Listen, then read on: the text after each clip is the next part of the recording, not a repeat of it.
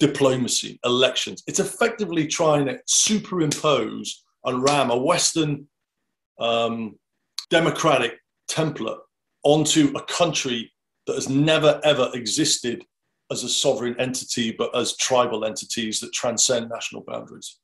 And that was always, always, always going to be a virtually impossible thing to do.